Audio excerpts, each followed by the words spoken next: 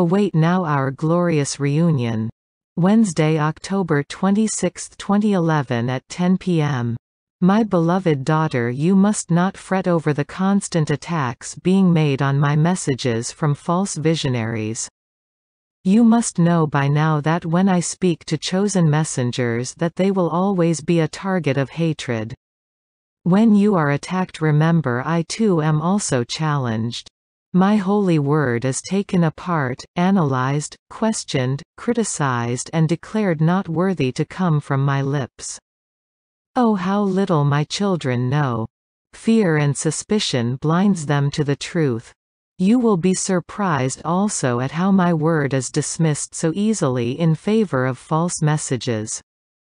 As the warning is almost upon the world, the truth will finally at last be made known to all of my followers. It will be at that stage they will embrace my word in order to sanctify their poor souls. How I will welcome them and draw them close to me as their tears will mingle with mine in love and unity.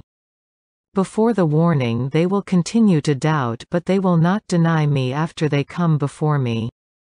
For once they come before me and see the love that I have for them, they will not want to leave me for one moment, so deep will our union be.